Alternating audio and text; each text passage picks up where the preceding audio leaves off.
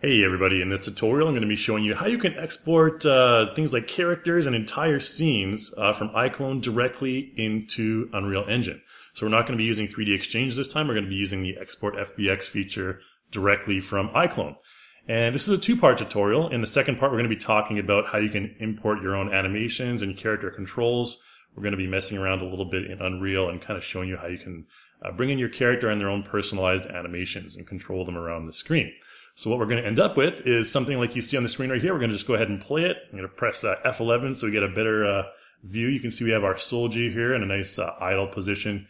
And this scene that we're in right now is a Rome scene you can purchase from the content store. I'll show you where you can find that in just a moment here. So I'm just going to take a little walk around the little area here. Okay, so, kind of like a regular first-person shooter kind of scene. And we're going to be achieving this by the end of this. Let's get off that box there. By the end of this tutorial. All right, so let's go ahead and press Escape and press F11 now and go back into this. We're going to be starting a new project eventually, so I'm just going to go ahead and close this down for now. And we're going to go into Explorer here, or rather Google Chrome.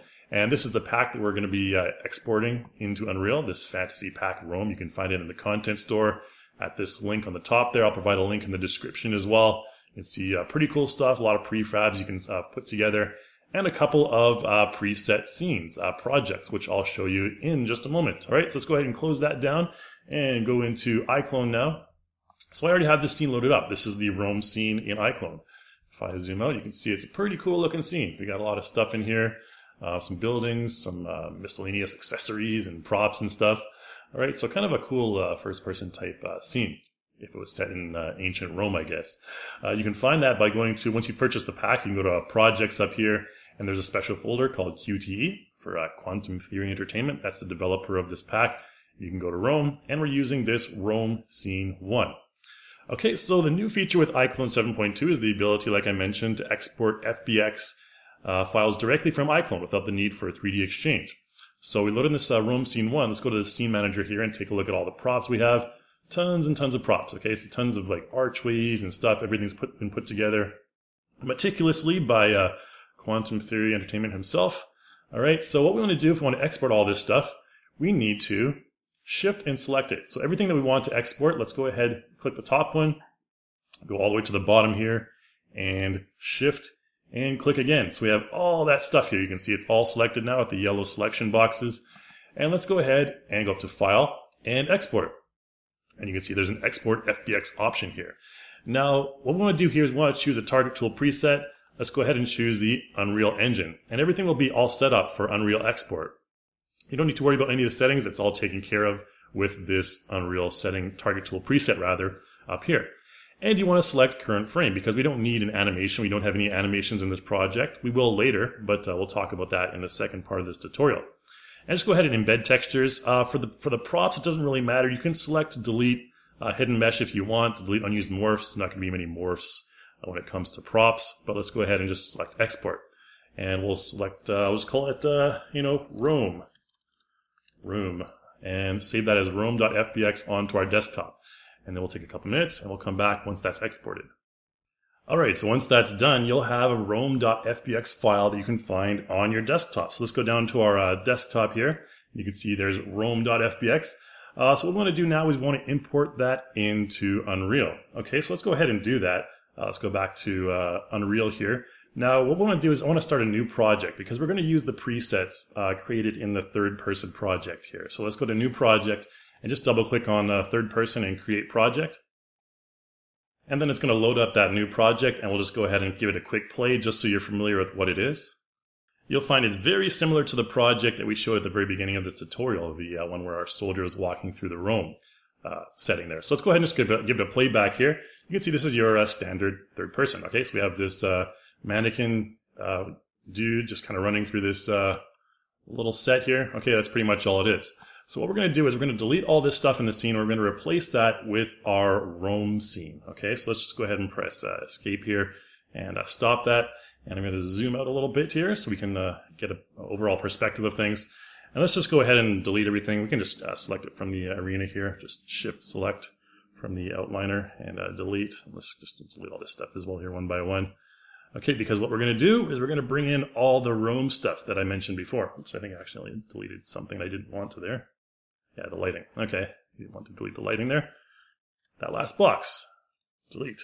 All right, there we go. Okay, so what we're going to do first is I'm going to just go ahead and create a couple new folders here for our Rome project. So let's go to our content folder here and click on Add New and select New Folder. Let's just call this folder Rome. Okay, and this folder here is where we're going to import in our FBX file. Now, a couple things to keep in mind here. Since I exported that FBX with materials, it's going to take a little bit longer for it to import into Unreal. If you want to test things out really quickly, then import it in without materials, because the materials will take up a lot of import time.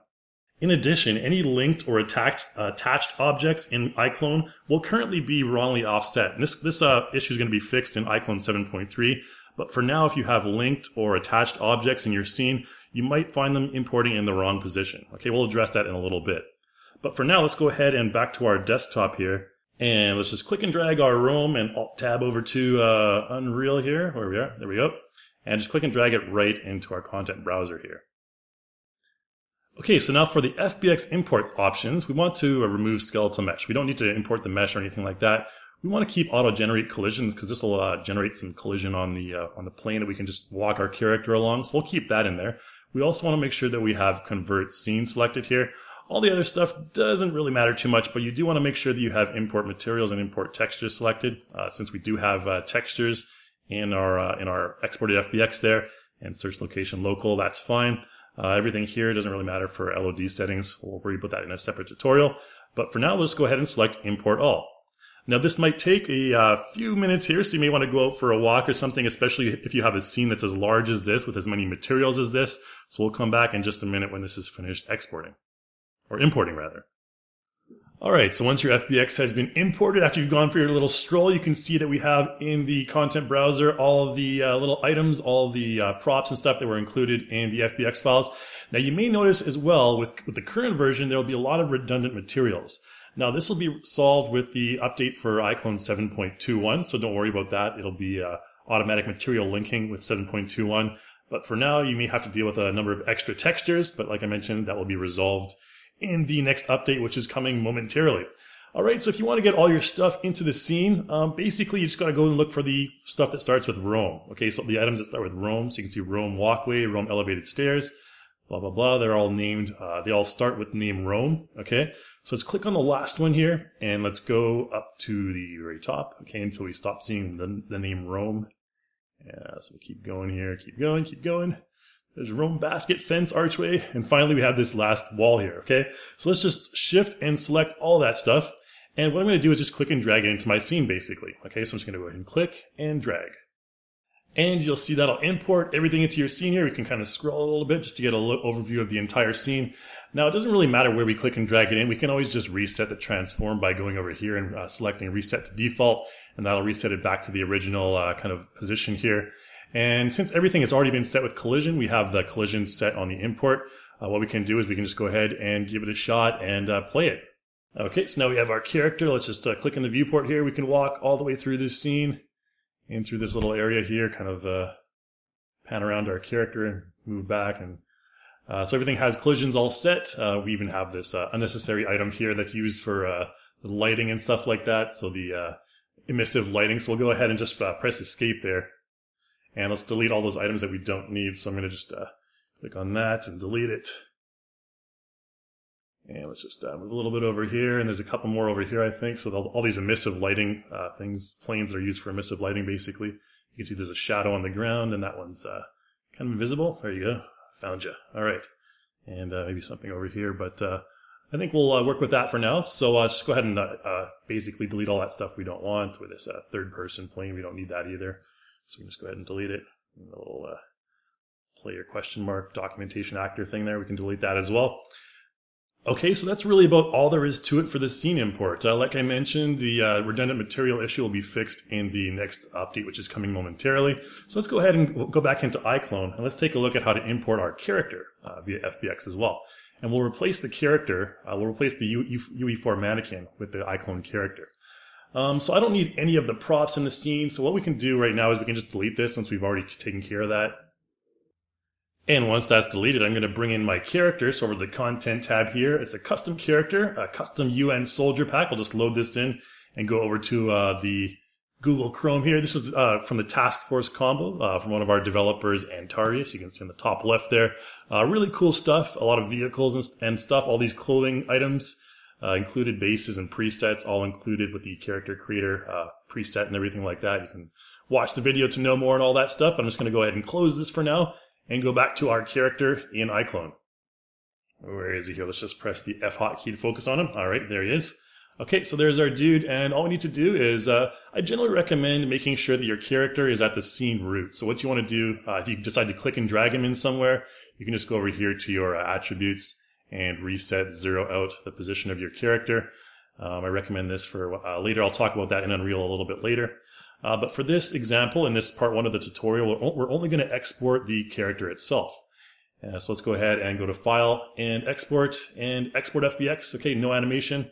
Again, use the Unreal preset. We're using the current frame only. We want to embed textures for sure. We want to delete hidden mesh. We don't have to worry about unused morphs right now. Let's just go ahead and export that. And we'll just call it Soldier. Oops. Soldier. There we go. On the desktop. Give that a save. And while we're waiting for that to save, let's go Alt-Tab back over to Unreal here and create a separate folder for our soldier here. So I'm going to go back to the content level there and add new. Let's add a new folder. Go up here to new folder, and we'll call this one Soldier. Soldier dude. Oops. No spaces in Unreal. Okay, so Soldier. And let's go ahead and open up that folder there for us to import in. I think we're done in iClone right now, so let's go back to iClone just to check. Yep, okay. So onto our desktop here. And you can see we have the soldier.fbx right here. So we'll click and drag that into Unreal as well. And there we go. And this one's going to have a little bit of a different import option. And it will import a lot faster because we're not importing in an entire scene. Now for this one, we're going to go ahead and select a skeleton. For this part 1, we're going to choose the default Unreal skeleton because we're going to just basically be replacing the UE4 mannequin here. So let's go ahead and select that. And we don't need to import in any animations in this one, so let's just deselect import animations. And what you do want to make sure you do is down here under mesh, you want to update skeleton reference, okay, and use TOA as reference pose, okay. Make sure you have those two selected, and go down here. Everything else should be okay. We don't need to worry about materials, and just go ahead and select import. Okay, so once that's done, you may see some error messages up here. Don't worry about those for now. Let's go ahead and close this down. And we don't need to worry about our compiling shaders right now. Let's just go ahead and select our soldier item here in the content browser. Just double click on that. It's going to load up the soldier here. And once we've loaded up that soldier, we'll be able to test out all the animations for the embedded UE4 character in the third person project here on our character. So if we go up here to animation, because it shares the same skeleton as the UE4 mannequin, you can see here, you can just select the mannequin here. We can switch the, go back to mesh here, and we can preview animations this way as well in the new version of Unreal. So let's go to preview animation. We can choose something like, I don't know, let's choose the walk here, for example, third person walk, and you can see the preview on our character right here. So it's really as easy as that, just importing your character. As long as they share the same skeleton as your dude in Unreal, as the UE4 skeleton, you can do stuff like this. You can preview something like the idle as well. Where's the idle? Third person idle here. So this is the idle for your Unreal character as well. Okay, good stuff. All right, we don't need to worry about this for now. What we're going to do next is just replace this character with our soldier so we can use our soldier in the project. So to do that, we need to go over here to our mannequin, rather to our third person blueprints here. And into blueprints, we need to check our third person character. All right. And what we want to do here is we want to make sure we select the mesh, go to our viewport here, and in animation mode, you can see under mesh here rather, we have selected the SK mannequin. Now if you import any character from iClone or any other program and you import it with this mesh, or with this skeleton rather, you can easily just swap these out. So you can just go ahead and select soldier and it'll have the same animations here. Alright, if we go ahead and compile that and give it a save, basically what's going to happen is we can close this down now and our Unreal playable character will be replaced with the soldier, which is pretty cool. Simple and easy to do, so let's go ahead and give this a playback, and there's our soldier. Now right now he's using the same animations as the UE4 character, again, so move him around just like this. You can have him jump and stuff. Whee! I thought I deleted that thing. Alright. Anyways, okay, so we have our character running around. And it's really as easy as that. So in the next part of this tutorial, part 2, what I'm going to show you is how to import in your own custom skeleton from iClone. Well, we're going to use the same soldier character, but we're also going to export a couple of animations, and we're also going to create our own state machine with a simple idle and a run, or not really a run, more like a walk. So we're going to create that simple, basically the most simple state machine you can possibly create in the next tutorial, and we'll run with that. So that's about it. So thanks so much for watching, and make sure you stay tuned for part 2 of the tutorial, like I mentioned, and I hope to see you in the next video.